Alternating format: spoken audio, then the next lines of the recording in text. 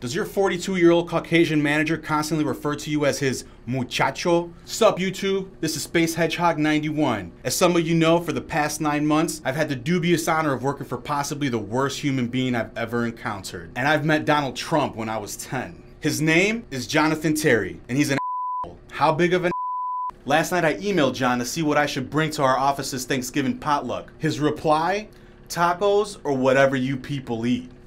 Yeah. Well, today, I'm bringing something even sweeter. My resignation. That's right. Today, I quit.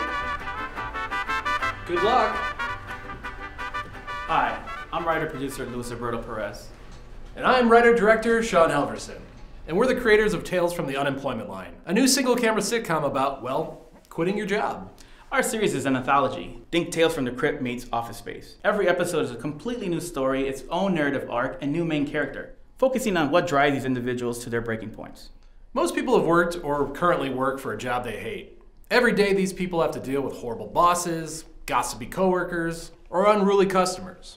As a result, these same people fantasize about the eccentric, creative, and disruptive ways that they can finally leave their jobs behind. And these tales will be told through our narrator, one Walter Shy Guy Green, a 62-year-old employment consultant from Chicago. The series begins on Walter's last day before retirement.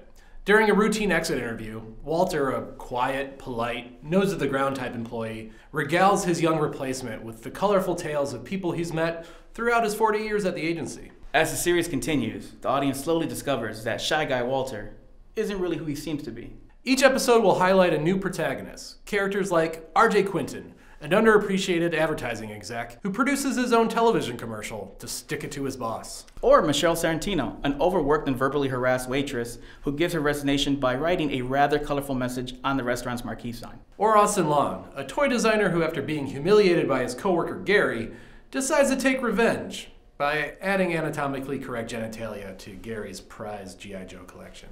Yikes. We want to make Tales from the Unemployment Line a reality, and getting the green light will ensure that the series is made properly. Like us, all of our cast and crew have day jobs, and filmmaking is unfortunately reserved for nights and weekends. Having a $25,000 budget, we'd be able to pay everyone fairly and support Chicago filmmaking in the process. And who knows, maybe one day some of our cast and crew will be able to quit their crappy day jobs and follow their creative dreams, just like our friend Dan here. So how'd it go? Got a promotion. What? Really? What? No, I'm messing with you. I'm unemployed. Oh! Nice. Oh, so, I've been meaning to ask, are you supposed to be chicken or beef? Barbacoa, actually.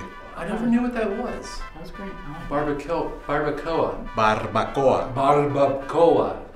Close enough.